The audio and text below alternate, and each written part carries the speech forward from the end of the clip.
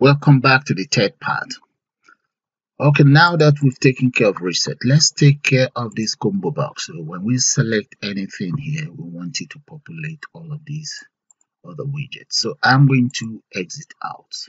So let's come right underneath here. Where is my function? Right here. Okay, let's create a function in here. I want to first of all copy this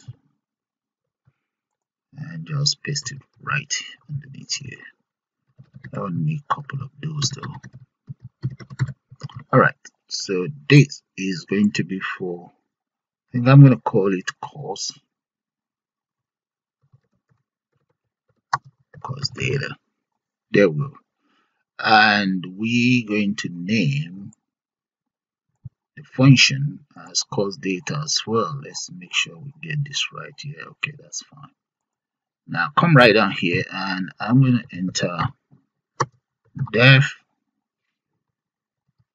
Let's see that course data tall. Let's copy that. Copy again and paste it right here. There, course data there. And as for course data, I'm going to end up using an if statement. Okay, the variable declare is it's called course. So I'm going to say if course is not a course data, if course dot get equals BSC, that's one of the names in this serious game. There we go. Enter. Yep, that's fine.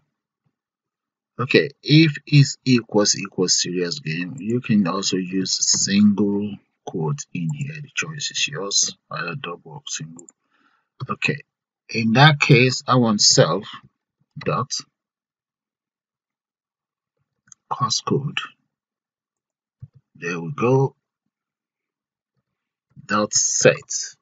And what is it setting? Is going to be setting the course code BSC SG. SG will be serious game.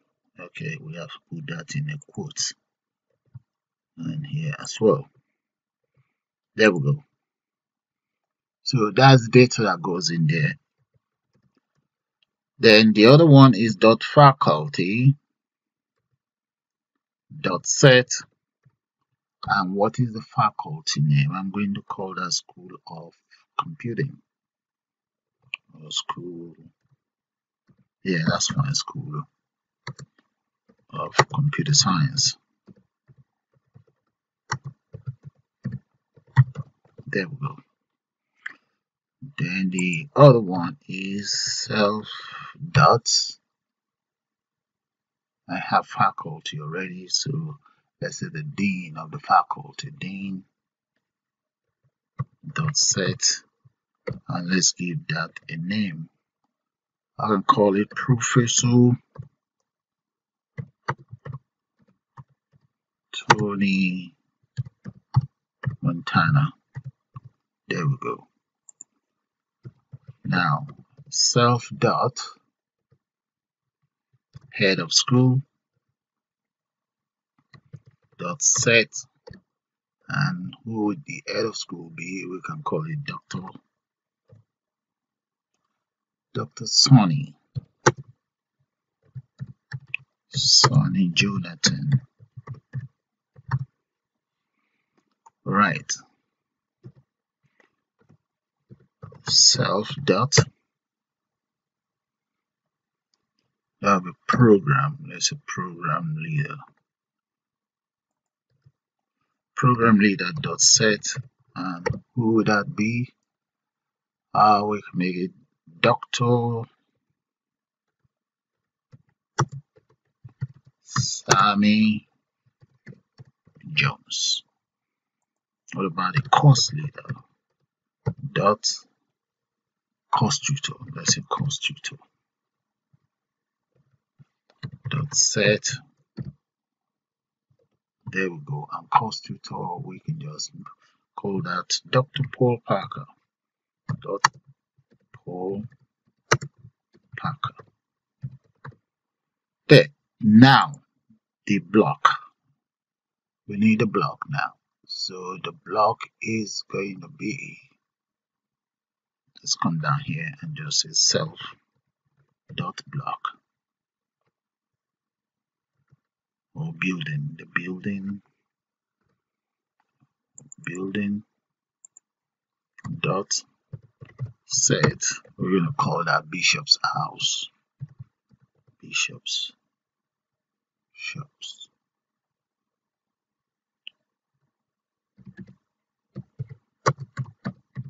Bishop's house, and that is it. I'm now going to call this, let me grab this very function, but since I'm going to be calling it inside my combo box, then I will need to enter events, so it's going to be able to be called using an event. So let's come into my function here. Where is that? I need a combo box here, the combo box that is called as parent. Let's come in here, the other one, there we go, right here. So right underneath here, I'm going to put a comma and then call. That is it. So let's try it out. Run and see how that's going to look like. All right, grab these and there. Let's see, nothing happens. Let's see what happened, what went wrong. Did I call the right? Okay, let's see. BSC course is not defined. Let's say course is not defined. That's strange. That is it right there. Okay, it's meant to be self.course. And what did I call in there? Let's go back in here.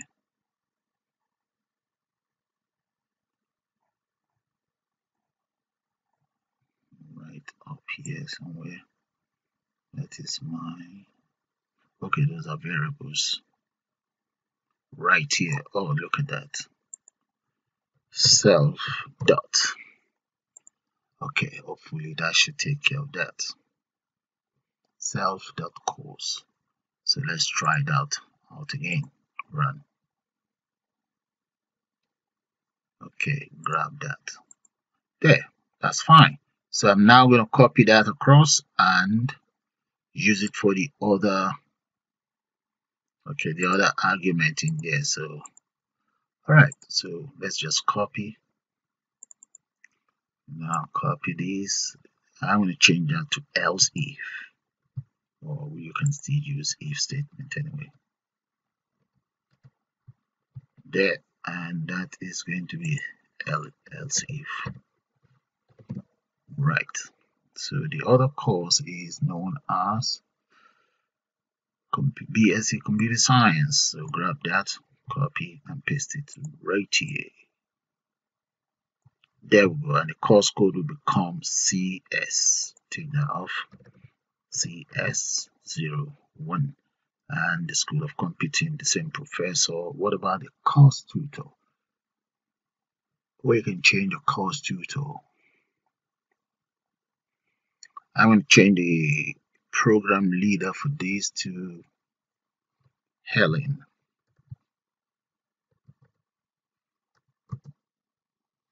Ellen Frog now. There we go. And what about, okay, we can leave the rest. Course tutor can be the same. Now we can change the course tutor as well. Let's change that to Peter Pan, something like that. Pan. There. And let's run that and see, make sure that is working. Then we just speed it up. Okay. Serious game. So take a good look at that. Now let's come in here, change that to computer science, and that is it. Okay. So I'm going to speed that up for the other argument that we have in there. So we have about 5 more. So let's speed that up. I just copy and paste. Get that sorted. Copy and paste it all. Okay, guys, all taken care of. So have a good look at it. The first condition, second one, if the animation is selected, if information system is selected, BSc computing selected, BSc computer games if it's selected, and BSc computer animation. So let's run that and you guys see how that works. And select, there we go, there. Okay, supposing if we select course selector, I expect everything to be cleared. So that is now good enough.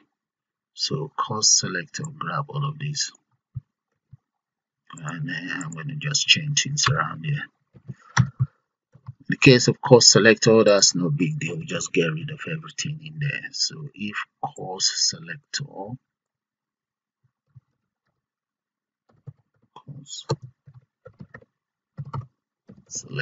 then all of this becomes empty.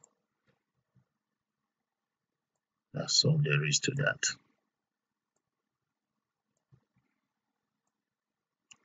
Right, that's taken care of.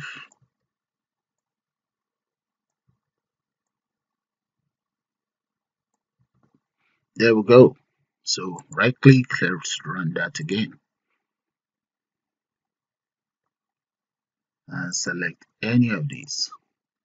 There. And course selector. There we go. That's fine. Course selector. That is brilliant. Alright. Okay, so let's do one more thing. What I'm going to do now is I'm going to create a database. Okay, I'm going to open up my SQL. There we go. So I will select this very schema there. And in there, I'm just going to give that a name. I'm going to call it schools. There we go. Now let's click on apply. There. And click on apply again. That's finished. So let's come right here and look for these schools. Let's minimize it. And right there, there we go. I'm going to drop it down, right click on the table, and let's create new. And the name is going to be known as school. There. So you see this double-headed arrow, drop it down. And in here, let's enter the very first column. So that's going to be student, all in lowercase, student ID. And here, the data type, I'm going to make that virtual. Let's enter about 20 in there. And here, primary key, okay, that's fine. It's not going to be empty and it's going to be of unique value. Right underneath here, I'm going to enter first name. I'm going to need about 48 of that. First name there. Surname here. Address. I'm going to now speed that up and get back to you guys shortly. And right there, guys, those are my columns. Okay, I have 48. You don't have to have 48 though. I just have 48. There we go. There. All right, take a good look at it. Let's take it from the top again. From here, let's take it up to email and bring it down here. All right, then from parents down to faculty again. Then we have from the dean of faculty, take it down to scholarship here. All right. Then we have BA up to the spreadsheet. So you guys can see that there. Then we have maths, and that's all there is to it. There we go. So I'm going to click on apply. So that is saved. So minimize that. I can exit out of here. Yeah. Now, right underneath here, let's create another. Let's do one thing first. Look, let me show you guys this. I'm going to run it so that you see what I'm talking about. You see here, when I click on student details, there is nothing here. So what I want to do is to add a Treeview in here. So I'm going to minimize that. And my Treeview, let's place that Treeview right underneath, just beside the button. So right underneath here, come right down here. There we go, that's button there. Okay, just above button. Okay, so this is going to be Treeview.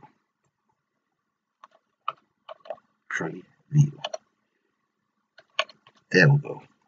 Now with the Treeview, I'm going to create frames. I might as well just go right up there and copy those frames because they are very similar to what I want to use it for. So let's grab this. I'm going to grab this too, copy, and take it right down here. Where's Treeview? There we go. Treeview. Paste them right in here. Paste. Now this one, I'm going to change the name of this to top frame. Do whatever I've just done. Paste it back. Top frame. And let's just say top frame 11. Okay, that is the name of that. Copy that. That's top frame 11 as well. And this is going to be top frame 12 and 12. So change that to 12. There we go. Alright, everything is looking fine, but let's change this. We're going to change this to tab 2 frame. Yeah. And the same thing is going to apply to the one right below. That's going to be tab 2 frame. There we go. Every other thing looks alright, but this one, let's change the height to about 60. And I'm going to make this row equals 0, comma, column equals 0 as well. There we go. Now the next one is going to be 1. There. So this is 1 here. Row is 1. So that is fine for the top frame. Okay, right underneath, since those two are created now, I have 2 more frames. Okay, those 2 frames are inside the second tab. Okay, if I run it now, let's run it and be sure that they will appear inside the second tab.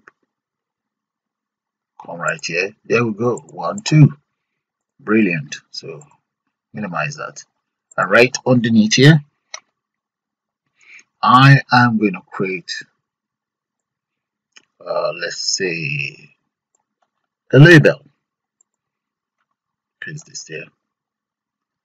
Okay, so let's create a label here. Let's just copy. There should be a label here to copy. Right, copy this. So typing all over. Copy, bring it down. That label is going to be used as my title. Paste. There we go. And get it indented. This is title. We have another title here.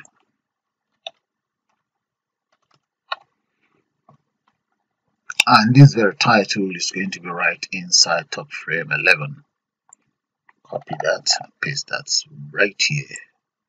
Top frame 11. There we go. I'm going to change this. Let's get it padded. Because it's going to be alone, so we say about 160.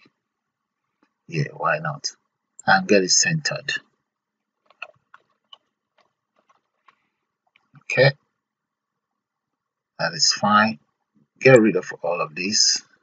And get rid of this as well. So let's change that to student. student details management system. Okay. Center student details management system, and the font size, let's make that about 40. And that's all there is to that. So let's see. Yeah, I think that is fine. Hopefully there's no error. I'm going to run it first. Then we will know if there's any error.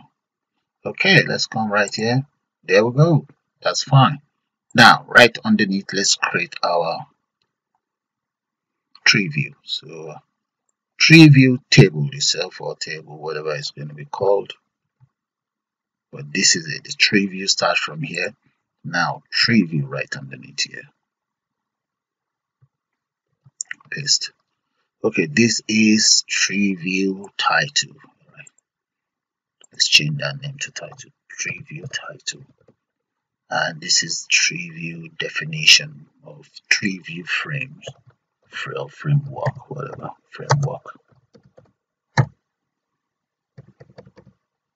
Alright, and underneath here is going to be Treeview table. Okay, so come right down here.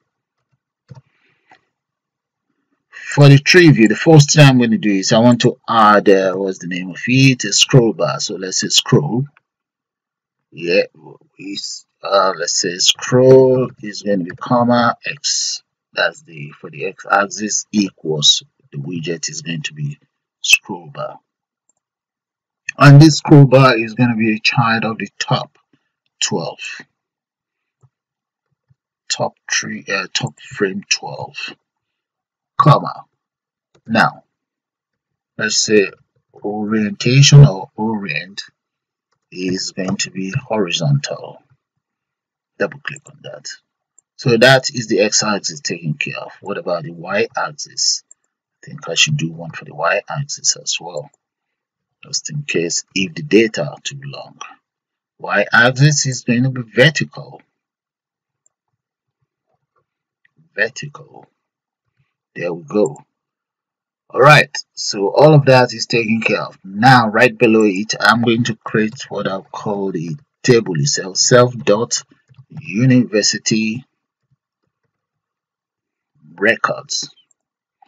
That's what I'm going to call it, equals ttk dot Treeview, and inside our very Treeview is going to be a child of top frame 12, and the height of it, height, I'm going to make that about 22. Wrong spelling here. Should be a G. Height is 22. Good. What about column? Comma. Columns, actually, with an S. Columns. And with the columns, there we go. The very first one is going to be student ID. Okay, ID. Exactly what I have inside my database here. Right here. The same spelling, everything. That's how I'm going to enter it. But I'm just going, instead of 48, I'm just going to enter about 15. Comma, the next one, or 16. The next one is going to be first name. So make sure when you guys are typing it out, you don't change any data in here. So surname. There. And let's just speed up the rest. That is it, all done. So the next thing we now need to do is I'm going to round up this this very one. Let's come down here and get it packed. Dot pack, and that will be, let's say, side equals bottom. There. And what is, and I also want you to fill it to the X. So repeat the same thing for the y-axis. Copy and paste. This will be for y. There. In the case of y, this will be y as well. There we go. So I have actually rendered up these scroll bars. Now let's come right down here to start with our university details. So I'm going to grab that self.university underscore record, and the first one is going to be, let's enter the heading, and the very first heading, that will be the heading of the student ID. Grab the student ID, paste it right in there, and the student ID, comma, text equals student. Okay, but I'm going to make that uppercase because that's just to display. There we go. That is the first one there. So we can copy this now and change it around for the first name and so on. Paste first name, grab first name and paste it here. That's the heading and heading as well here. There. Surname, grab another one. It's a copy and paste it right there for surname. Do that again. Copy, paste, grab the store name and change it here. So let's speed that up. So all I'm doing is I'm just creating my heading for the columns now, using all of these headings from my database. So I'm going to speed that up. Alright, that is it, all done. But we need to also ask the system to show the heading. So we're going to enter that in an array. Show. What do you want me to show? I want you to show equals heading equals headings. There we go. So that takes care of that. Now, all of these are headings. We need to be able to define the size of a column and so on. So I'm going to come down here. Let's define one together. Then we say dot column. Dot column. The very first column is going to be for that student. So let's grab that of students. Grab this. Paste it right in here. Student ID. And the student ID, let's enter width equals, let's say about 70. There we go. Student ID taken care of. So we can copy that student ID now. Copy. And alright, that is going to be for first name. First name, I'm going to make that about 90. Yeah, why not? Surname here. There, 90 as well. Then the address, enter address in here. And let's make that about 200. There. So I'm going to speed up the whole process and just repeating exactly the same thing. Okay.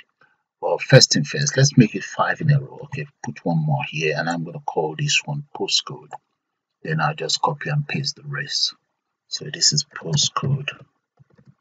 The postcode 70. Yeah, that's fine. Okay, I'll copy and paste the rest now. Those are all my columns defined. Okay, now let's round up this very column itself. I'm going to copy this, come right down here. Paste, and that is going to be dot park, and we say fill equals both side, both, comma, then expand equals 1. There we go.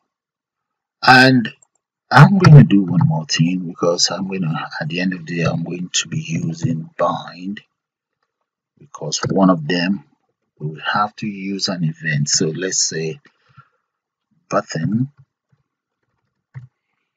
release, that's going to be the event release -1.